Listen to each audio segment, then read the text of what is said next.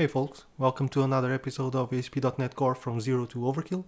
In this episode we'll continue to play around with ASP.NET Core identity and Razor pages as we build our authentication service. So in the previous episode, a long one by the way, we started this authentication service, like I said, with identity and Razor pages and a few other things like entity framework. And we explored some options to start, so we can use the default UI that is provided by a class library that is included when we start a new web application, and we say to it that we want to use individual accounts. We can use the scaffolder to create the files for identity, or we can do everything from scratch with or without using the identity.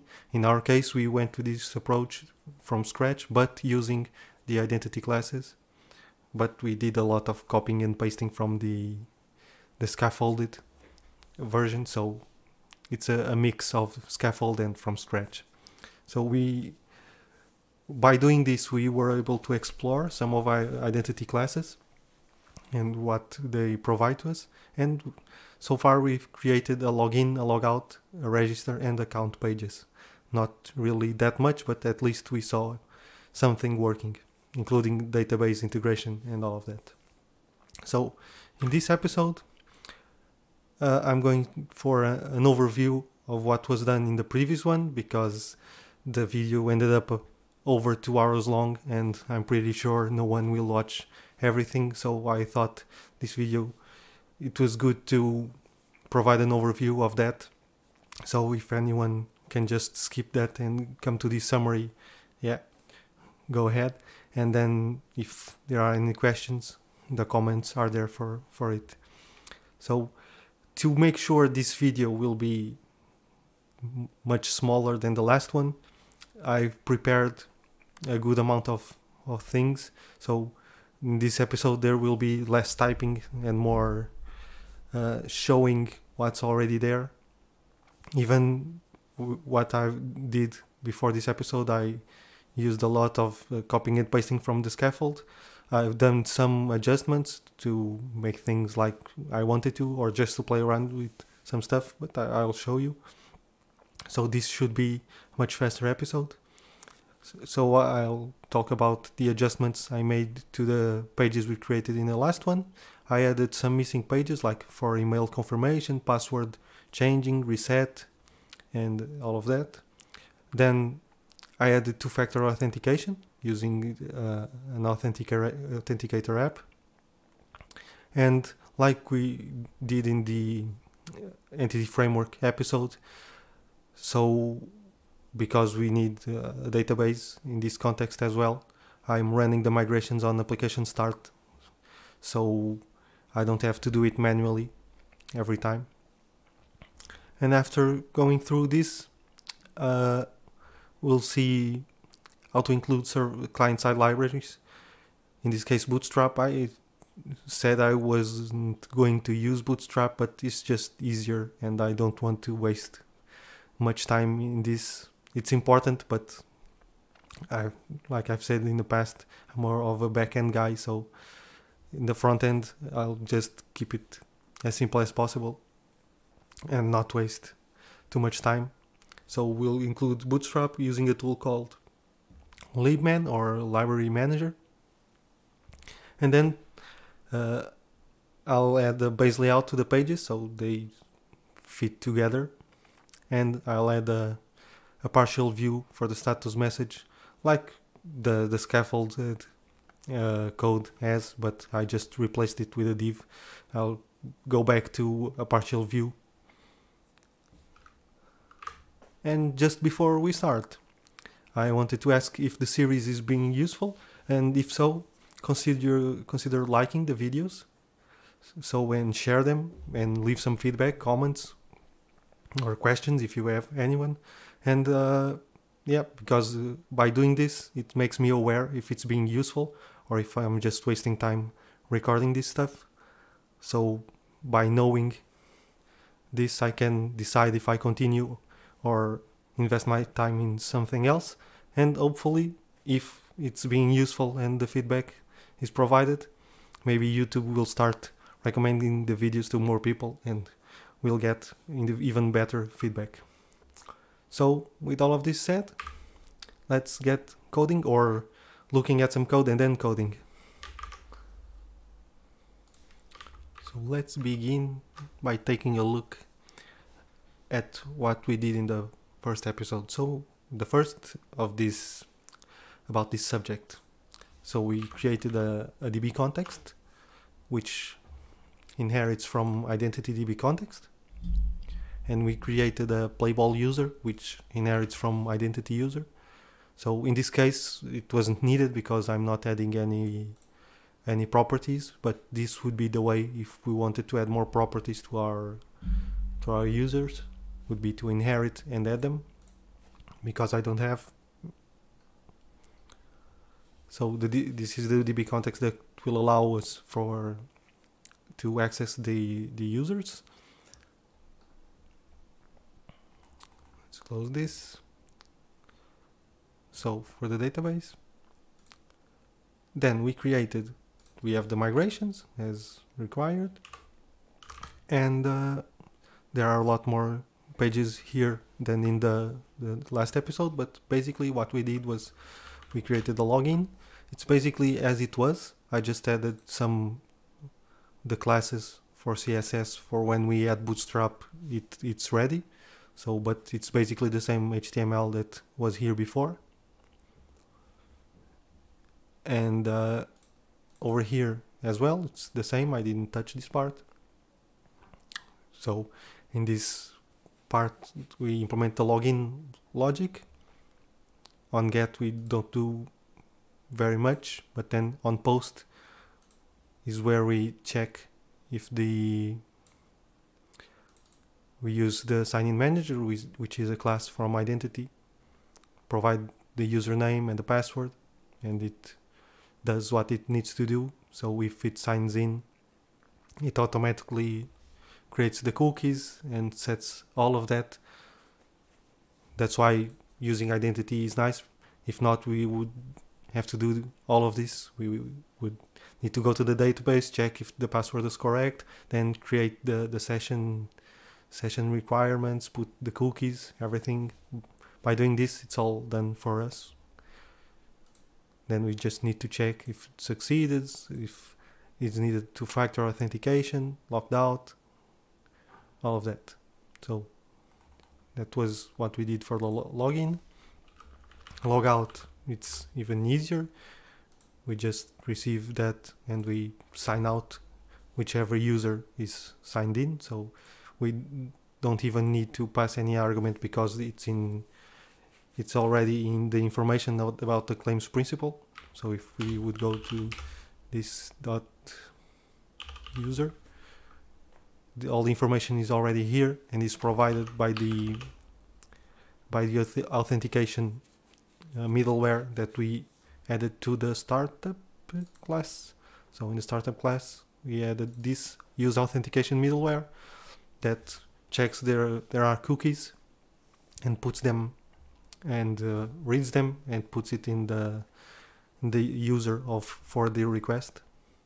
So when we log out, we just need to go to the sign-in manager, say sign out, and it will take care of validating the cookies. What else? We also did the register page. So like before, more of the same. I just re-added the classes. It will probably need some adjustments, but I'm not that worried about the UI. And in this part, it's mostly the same. I just some parts that were a bit unorganized. No, not even that. This is the same. I think I didn't touch anything. Okay, so this is the register part. Again, we have simple things. Just we receive the user information. use user manager again from the identity, one of the identity classes, pass the information about the user, the password, and create a new user. And then there are lots of helpers like generate email confirmation, and you will see when I show you the two-factor, it's again the same. It's all provided out of the box by ASP.NET Identity. So most of this code is very easy, and like I said in the previous episode, it's really probably much better to just go with the scaffold, because it's a lot less work, and unless you have some very specific requirement, using the scaffold and just adapt is probably the easy way. And okay, this is for the register.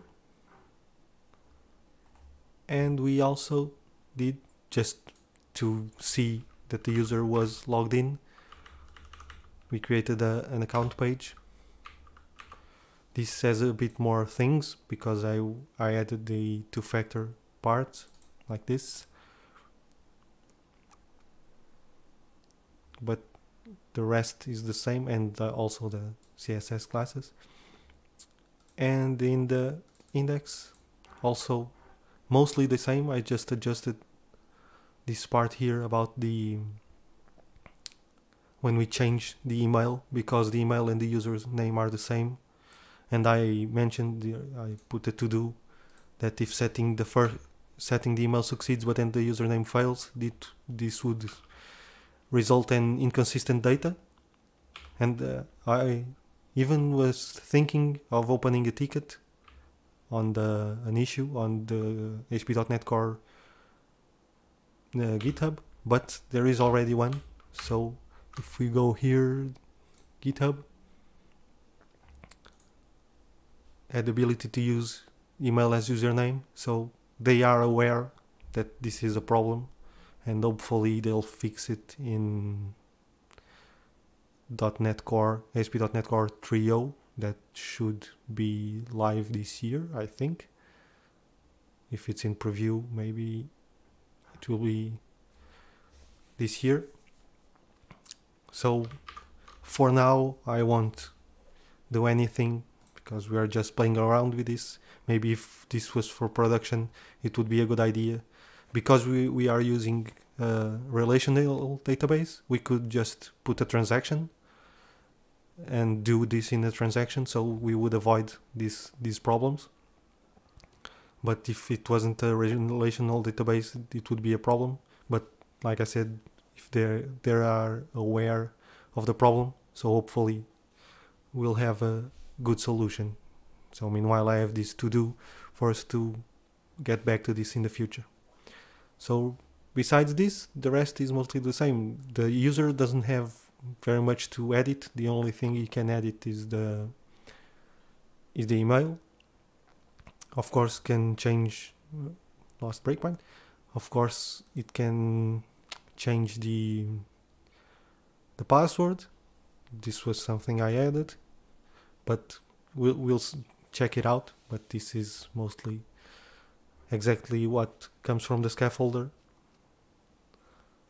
and we are just using the identity classes, so I don't want to waste too much time with these kinds of things. So what I added in the meantime, so let's start just with the startup.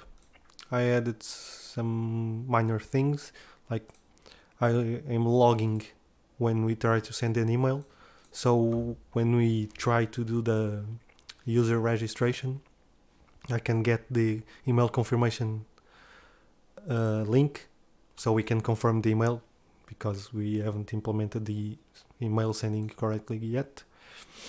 Then I added these parts, so I'm using HSTS, so like it says here, HTTP strict transport security, so it forces the browser, after receiving this header, it will not allow another request from if we are in HTTPS, it can't make another request for HTTP. so makes all the requests we do in our application HTTPS. And I'm also using HTTPS redirection, so when I put in the browser localhost 5000, which is the HTTP endpoint, it will redirect to the HTTPS at localhost 5001. So this part's simple, just add these headers. Then added email confirmation, which is confirm email, so not very much here. Over here on get, so this is the link that the user clicks when gets the email. So on get, just user ID, find, and confirm the email with the ID of the user and the code that was generated when you send the email. After I walk through this, I'll show you this working, but you probably already seen it regardless. So confirm email is pretty simple, as is most of the things, because identity just provides all of this out of the box. So confirm, added the forgot password. So again, not that much, just an input, so we can put the email and we receive an email. So find by email, if this email is confirmed, no need. If not, again, user manager from identity, generate a password reset token, and then we can use it to create a URL. Then we send email for the user to reset the password.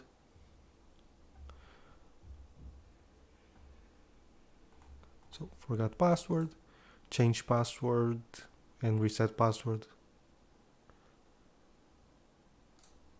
We can see reset password, confirmation is the page we see after the confirmation is done. So reset password is where we put the email, the password, confirm password.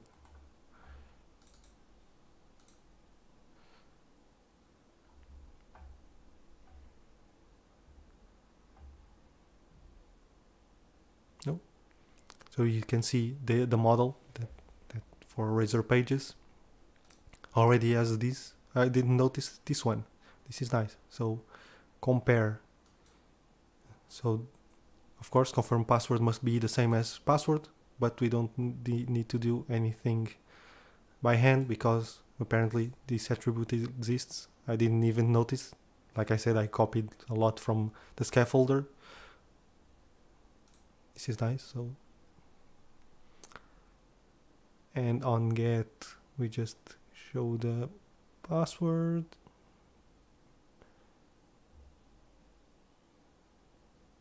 And on post we find the user and reset the password. Again, it's easy because it's already implemented. If not, it wouldn't be so easy. So reset password. What can we see more before going to two-factor? Login, log out, forgot. We have the change password, which is when we haven't forgot but we want to change, so we input the old new password and confirm. Again, the class is already there, the input model from Razor Pages, and then on get, nothing here. This part, this user manager as password, I kept it here, but it really isn't important in this case. This is to check if the user has a password. For instance, if we used Google or Twitter or Facebook to log in, so we wouldn't have a password and we want to have a password. So it would check if it has a password. It, instead of using the change password, would use the set password. In this case, I don't think we ever go to the use this because right now we don't have third-party logins, and I'm not sure if I'm going to add it. Maybe just for testing's sake, but. And then on post, as usual, get user, change password. Again, it's a method that already exists on the user manager, and we provide the old and the new for it to check if it's correct. If not, it adds the information to the errors, and refresh the sign-in like we saw also in the last episode.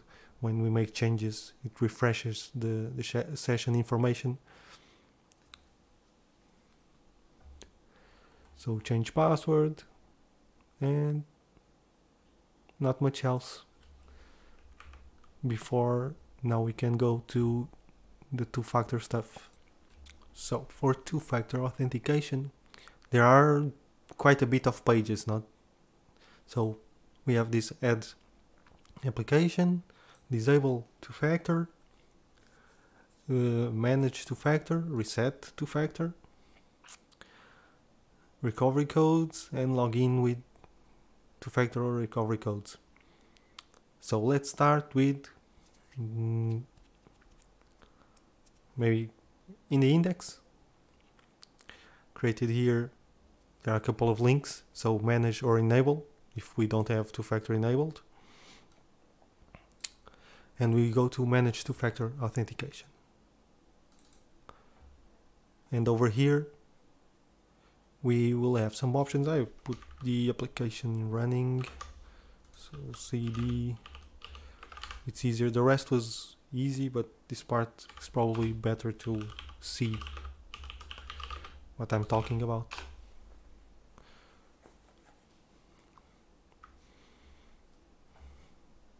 As you'll see by the logs, it will run the migrations of the database.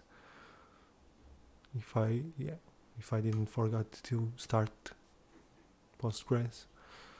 Okay, so it is creating and we are listening. So we can go here, F5, and we are redirected to the HTTPS version and go. So account, we need to create a new user, which will be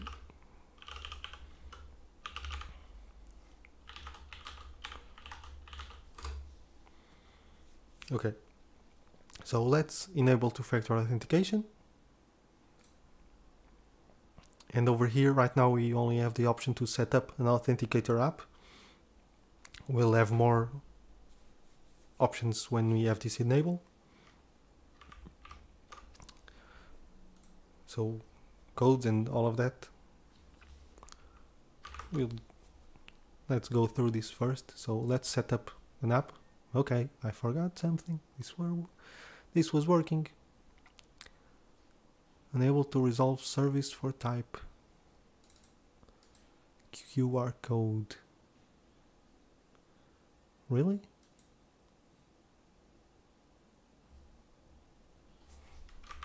Let's see. I must have changed something and then. So let's go to startup. Okay, I forgot. I don't know how.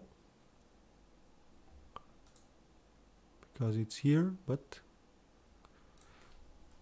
Or maybe it was a commit issue. So let's add services, add singleton, IQR code. And I'll show you this class in a moment. Right now, let's just see this working. But basically, this is the class I created to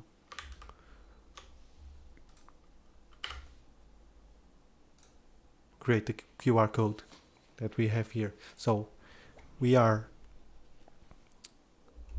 in the setup of configuration. You are not seeing, but I'm getting my phone so I can use the authenticator app.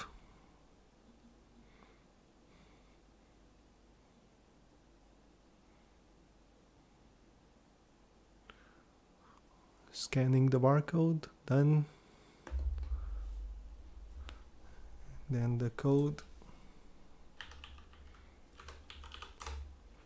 Okay, so now we have to factor recovery codes. Of course, I'm not going to waste time storing this, but we have 10 codes that we can use. We can just try to use them, so I'll copy one.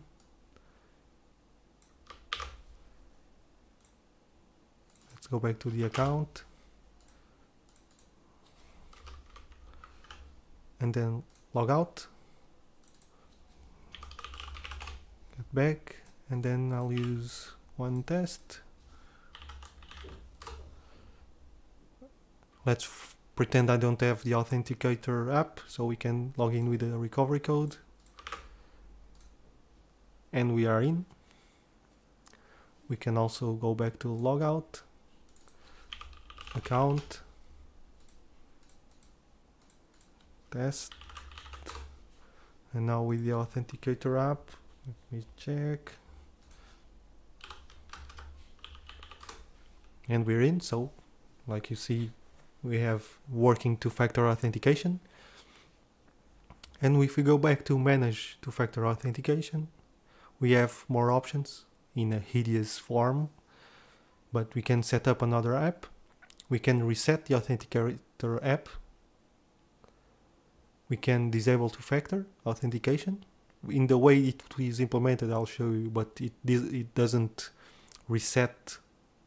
So this only disables two-factor, but doesn't reset the authenticator keys. And we can reset the recovery codes and get a new batch of codes. Now let's look at the code for all of this.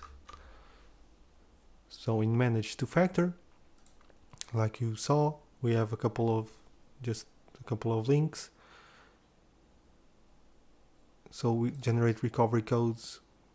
This is basically just changing the text depending on the number of codes left. If there are no codes, generate. If there is one, generate. If under 3, also generate with another text.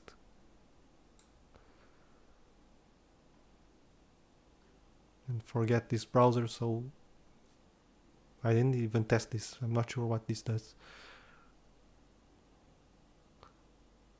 Maybe for a specific browser, don't ask for two-factor. We can disable, we can reset the codes.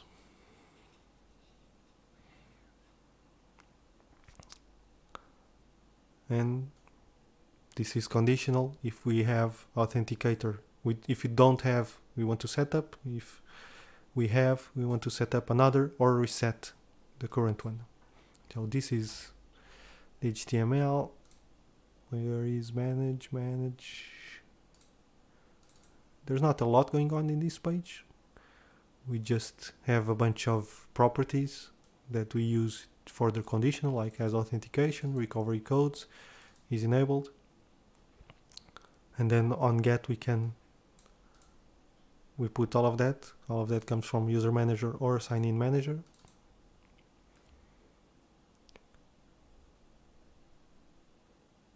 We have the forget. So this page doesn't do a lot. It just acts as a point for us to go to the other pages, like we saw.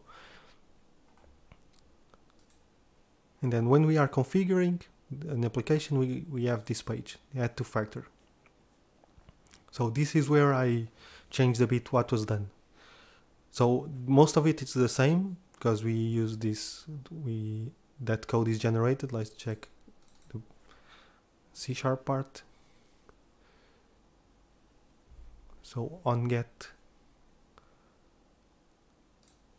we load the shared key. So the shared key is that thing we saw. Let's take a look.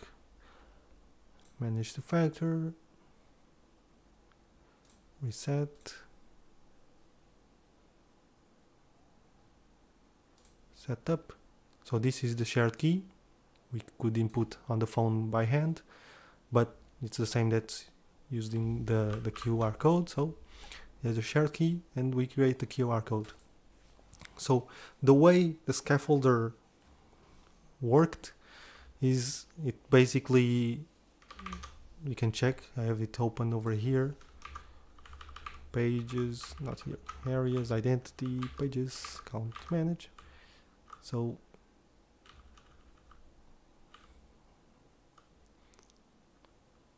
where is that? Enable authenticator. So it has some links and stuff, and then it has here the QR code and QR code data, because it's expecting to use some, if we see here to enable QR code generation, please read here, and this over here, if I'm not mistaken, talks about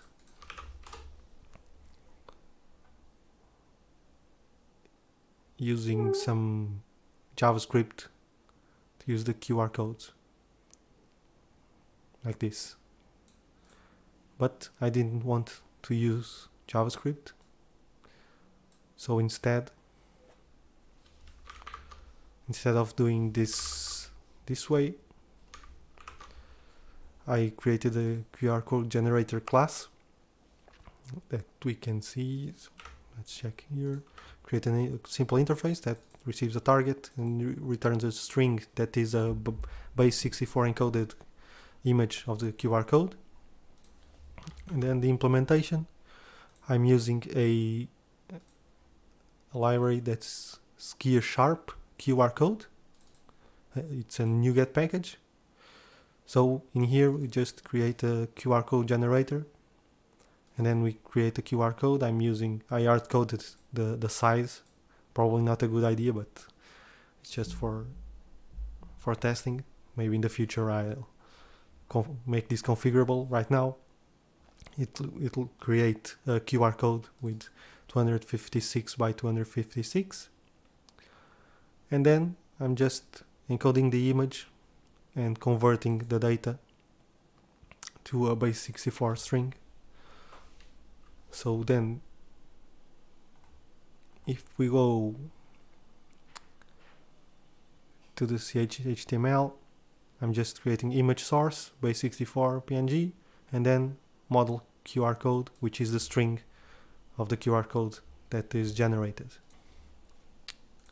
So, but this part, the QR code, you can do whatever you want as long as you put a QR code. I even thought of making an image from really putting here an URL, but then I remember maybe we don't want that code, that's this shared key. We probably don't want that shared key to be on the logs. So on a GET request it would be on the logs. So instead I did this QR code and embedded it here, so no logs for the image. And yeah, the rest is pretty much simple. So load shared key, we can take a look. It uses the user manager and gets a authenticator key from it.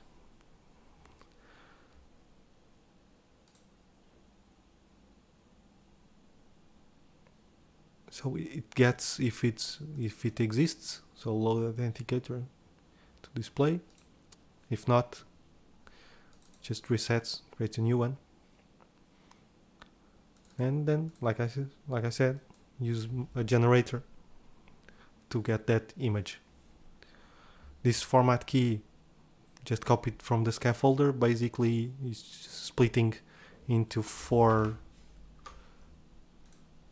this format, 444, just for easier reading. And this is the URL that the QR code will point to, so uses this OTP auth protocol.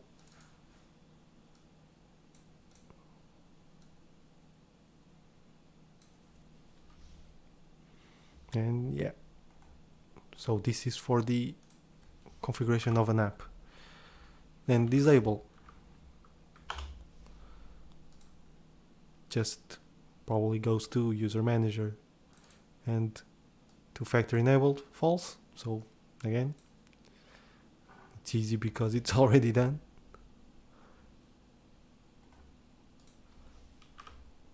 Then what else? Manage, we already seen. Reset two-factor app.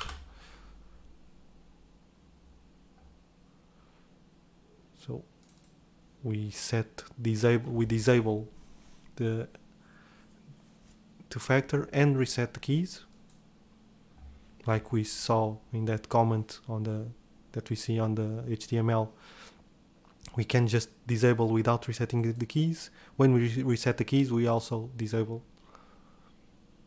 Refresh sign in. Yeah. And okay, the recovery code is also important. We are printing here the codes, and to generate them, we just go to the database.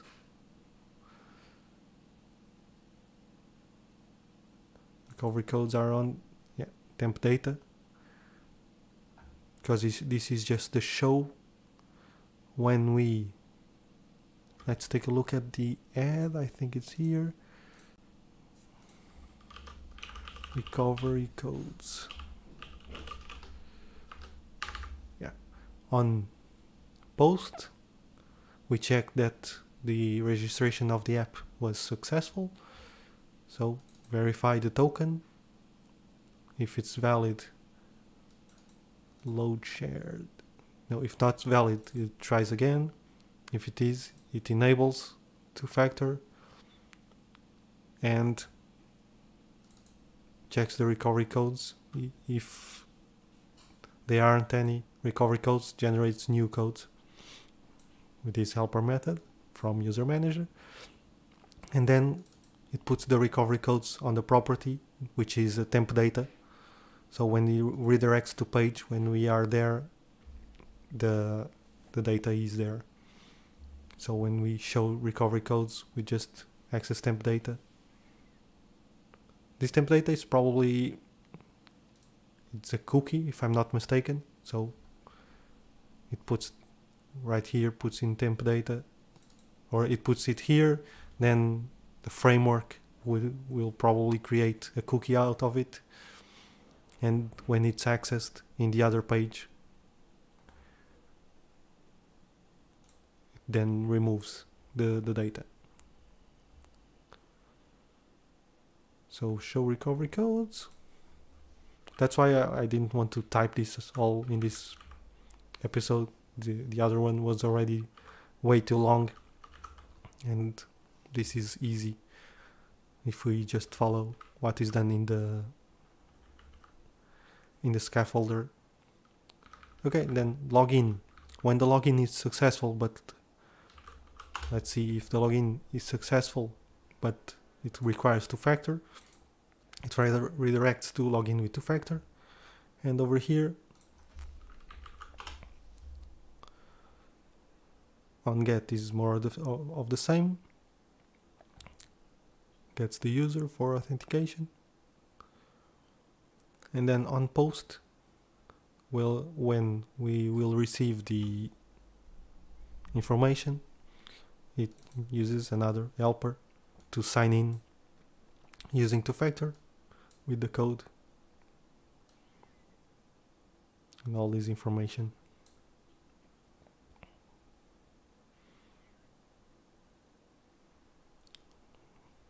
So mostly easy to understand. Succeeds, if not, is locked out, if is locked out.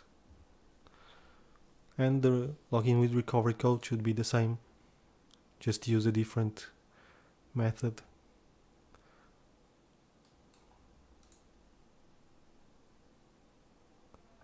Sign manager, two-factor, sign in with recovery code. So basically the same. And that's about it for this two-factor stuff.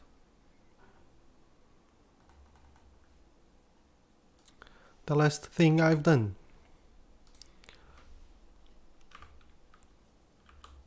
Okay, I've done some more things like download personal data. Again, this is the scaffolder already provides this.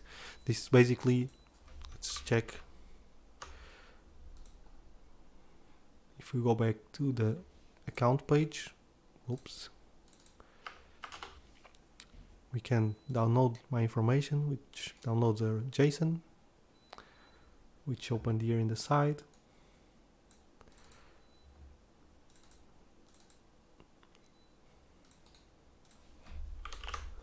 So this is the information that was stored in the database for this user, and download personal data just allows us to download this. So we can check the code just out of curiosity, but basically it goes to the database, gets the user, then checks for the user, gets all properties. Apparently there is something called personal data attribute. Let's check. Playball user, identity user.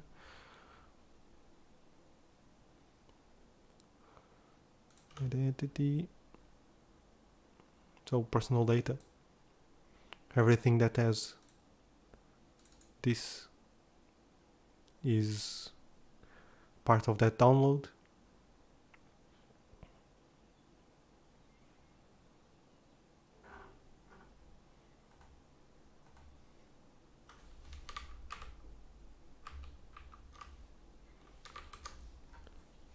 So here in the code, it just creates a dictionary of that and creates a file out of it, a JSON file for the user to download the data. But again, I didn't even do this page, I just copied this page. It's already done by the scaffolder, like most of this. The more custom thing I've done was the QR code generator. Okay, so that's about it for these pages. And the last thing you already seen if you saw the episode on Entity Framework, but basically on the program class, when starting, I'm ensuring the database is up to date. So on create an extension method that creates a scope for us to get the AuthDB context and migrate. So anytime the application starts, it will apply migrations if needed. But this isn't new, I already talked about this in that episode.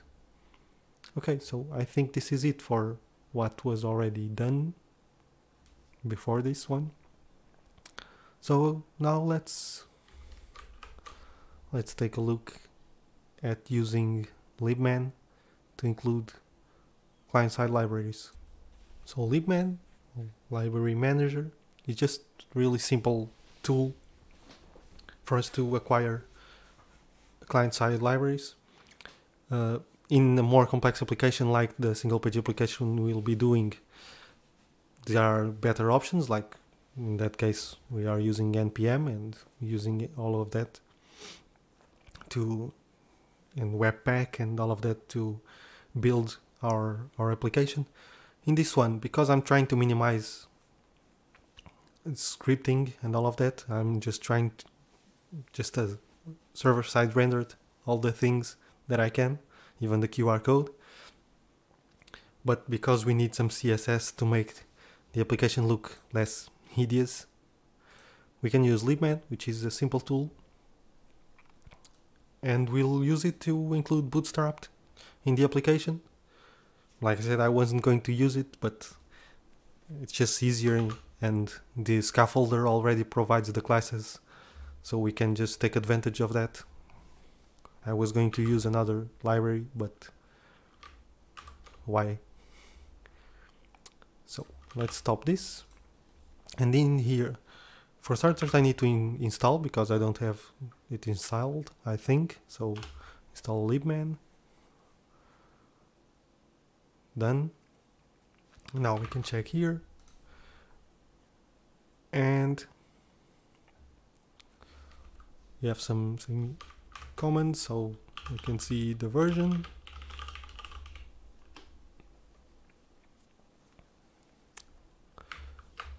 And we can see what's more. So install init. In this case, we want to init because we haven't used it. So libman init help. Default provider. So the default is CDN.js, I think. And we can provide the default destination. So let's default. We'll put it in the root /lib. Default provider CDN.js, okay. So this should have created a JSON file.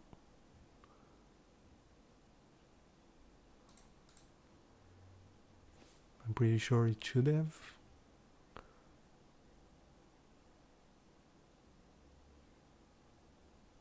How can I refresh this?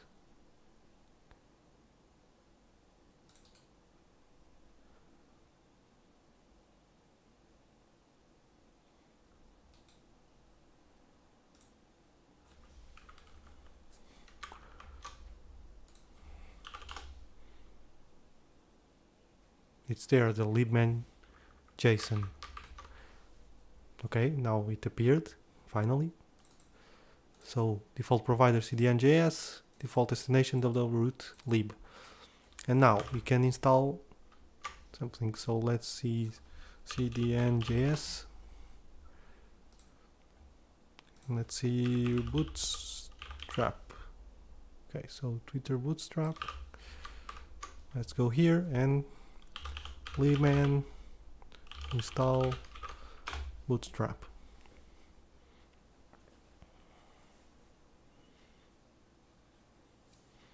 Okay, and it installed. So now ls. Now we should be able to go to root lib, and we have CSS from bootstrap and JS. And over here we have this. So this is just, from what I understand, really a simple tool to handle these libraries instead of using something more complex like npm and grunt and gulp and whatever is used right now in the JS land.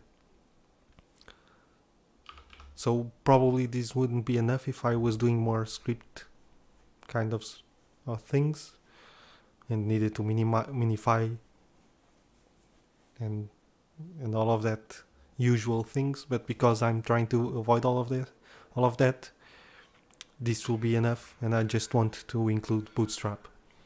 So now we have bootstrap installed. We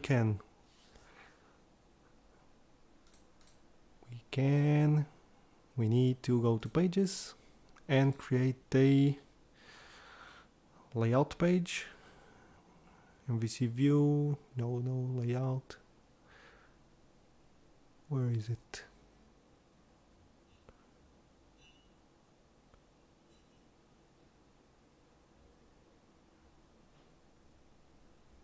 I've seen that.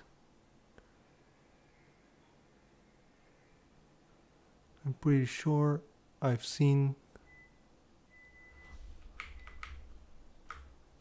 how to create the layout over here.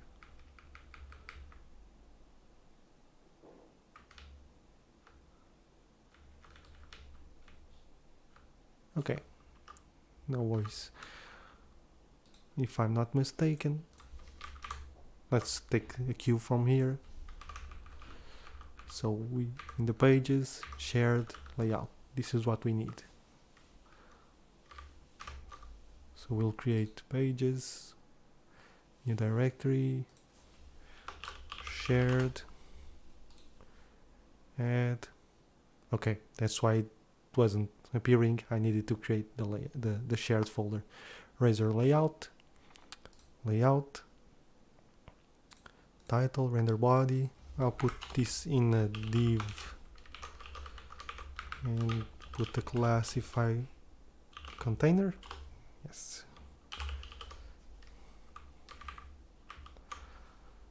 And we need to include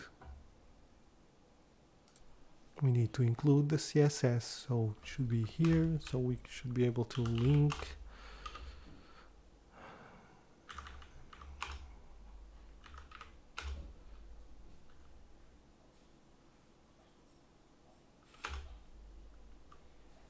Bootstrap CSS. I think we should have a, let me just check here. I think we need this.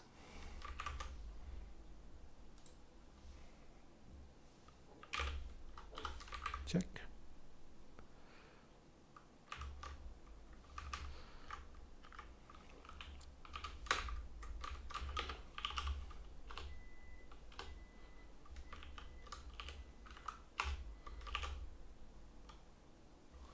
Okay, so let's see if this is working.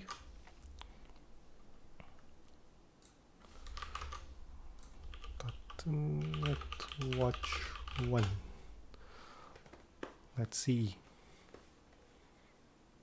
Hopefully it works, because I don't want to waste time playing around with CSS. Oh, no, I still miss. Over here I need to add a view start.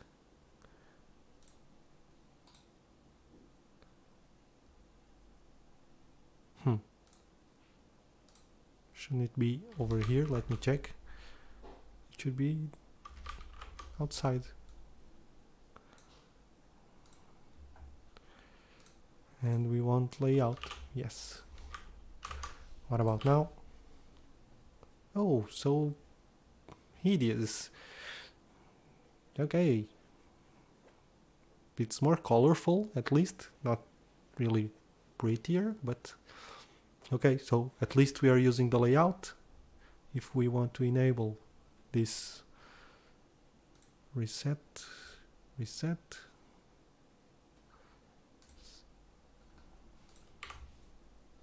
up another, okay.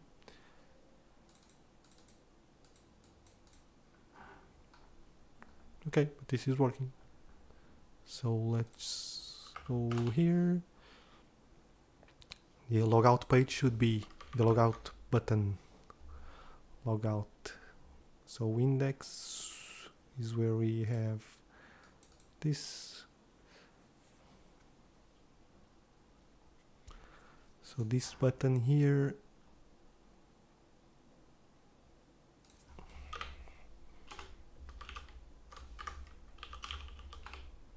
should be then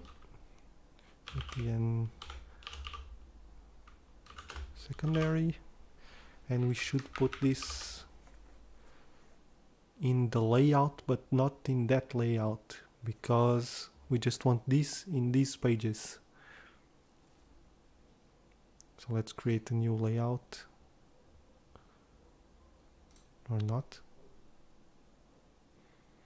This will be interesting. I want a layout of a layout.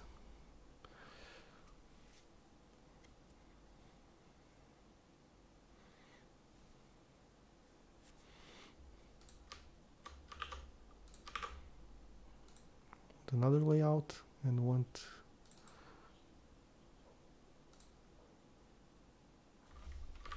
let's go here. I want ASP.NET Core Razor layout with inherit.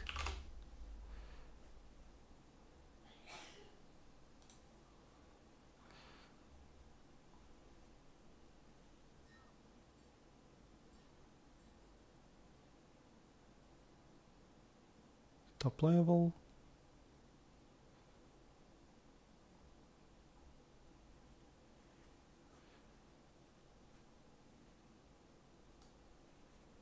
So one layout inherits from the other. Okay. So should be, instead of layout, we should call it Hmm.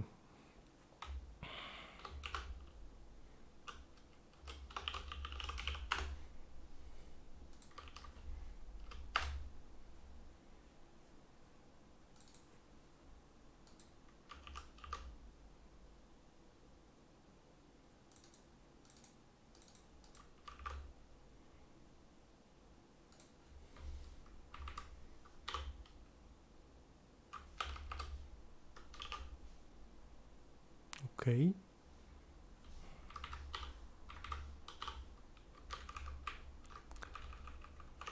Maybe this works.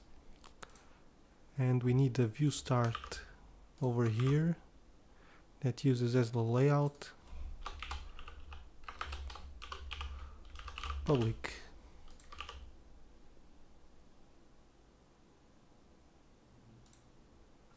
Check the post, not this way.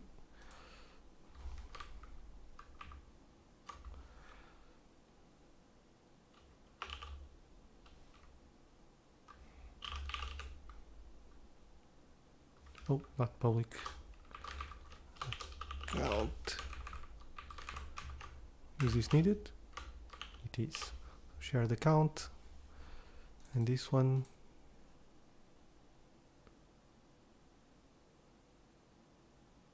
Okay. Will this work? We need in this account, we need to get this logout button.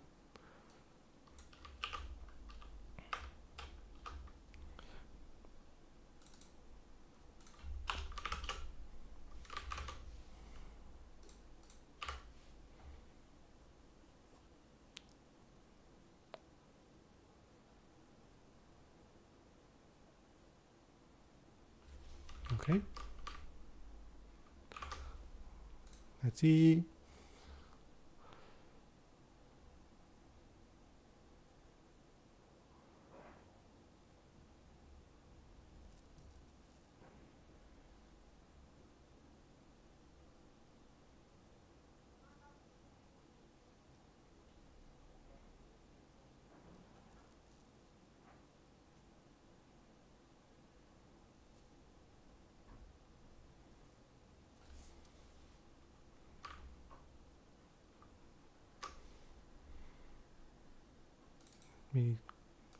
Another great copy and paste.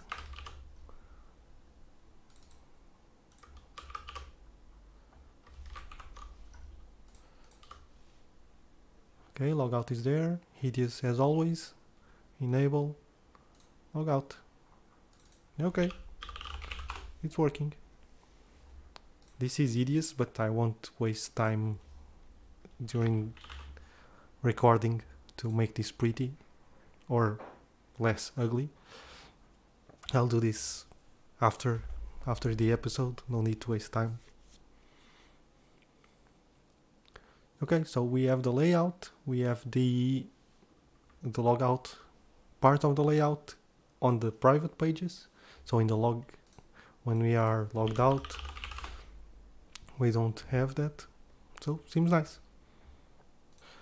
So to finish up, let's create a partial for the messages, because if you noticed, everywhere I'm using it, it's just this div status message. But what we want is something like the scaffolder did. Oh, I almost forgot something I wanted to do. So in the layout over here, we're using Bootstrap, not minified, but we can do min. But this is a bad example because we probably don't want to check the code for Bootstrap. But if it was our CSS, we would want to maybe see the code. So we can use a tag helper that's in environment, and in the name of development, and put this here, and we can then put another one.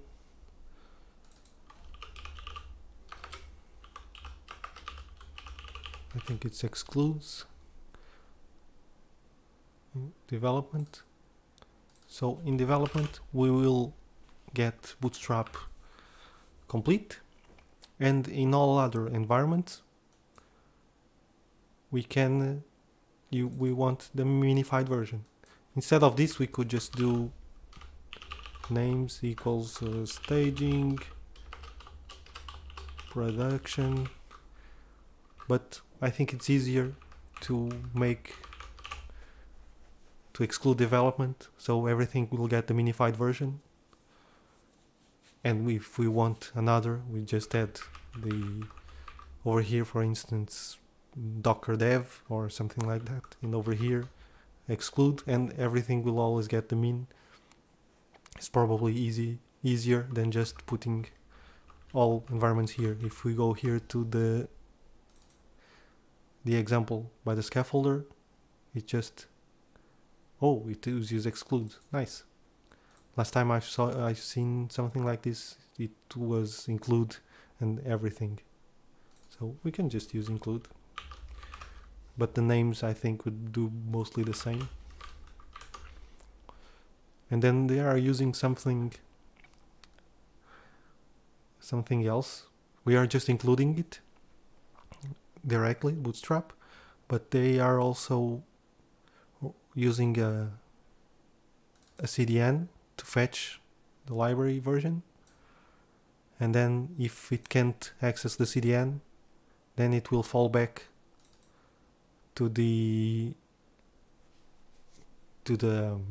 version, the local version.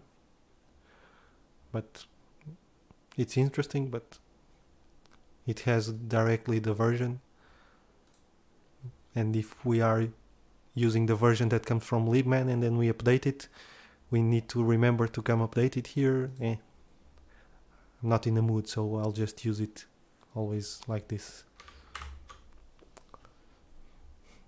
Okay, so now if we go here, let's check the network. So Bootstrap minified. If we did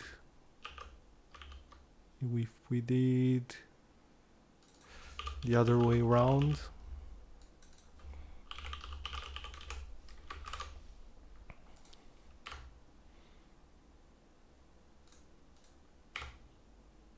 it's getting both. Okay, so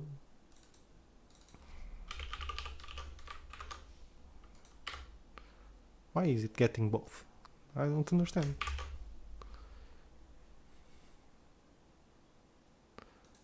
So we are in development, so I was expecting it to get, in this case, the minified version only, not the full version.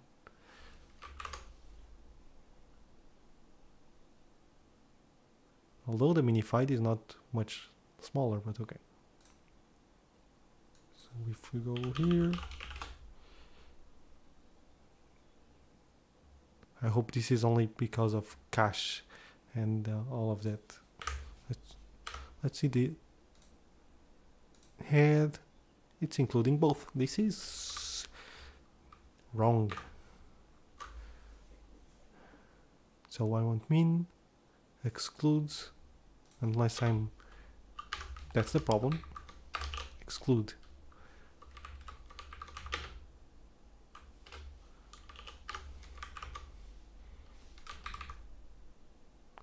Yep, it's the same problem as always between the chair and the screen.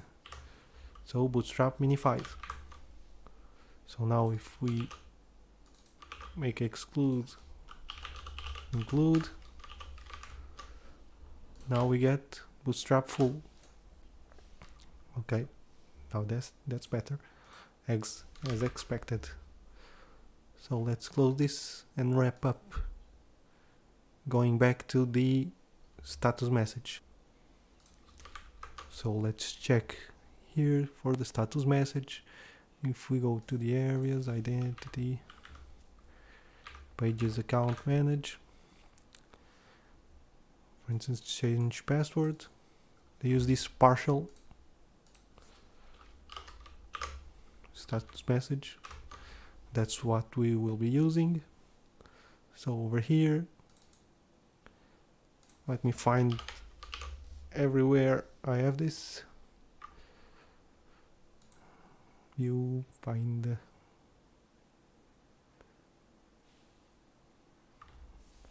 I haven't used find and replace enough on Rider. I have no idea where's the replace. Where's the replace?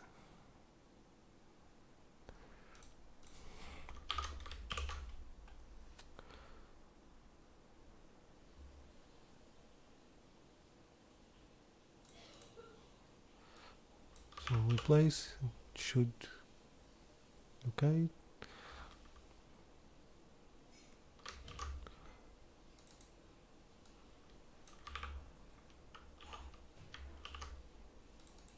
There's a lot.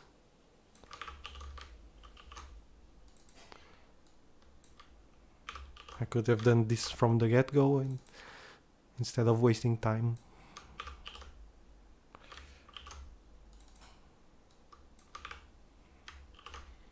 But like you've seen in these couple of episodes, doing this by hand is a waste of time by itself.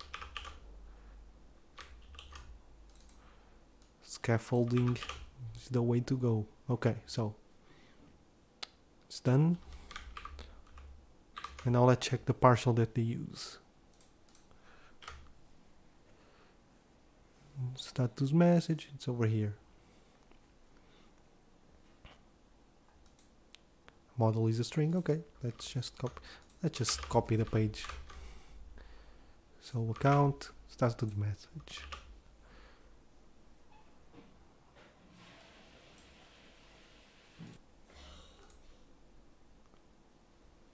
Okay, so this is just like this, no special nothing to say it's a partial. Nice. And over here is we just say partial. Don't know what happened to the mouse, but okay.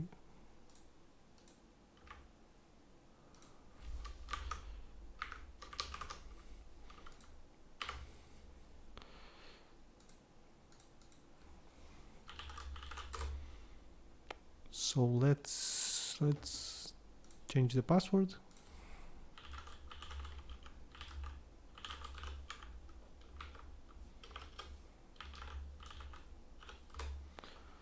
Okay, now it's a bit prettier. And instead of just that div, we have this partial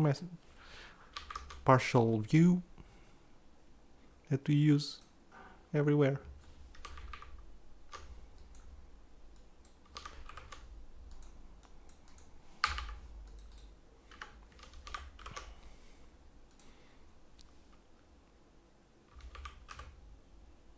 Okay, I think it's all. So in this episode overview of the last one, check changes I've done, adjustments, email, two-factor, migrations, client-side libraries, layout, partial.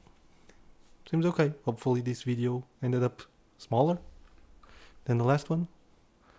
So hope to see you in the next one. See yous.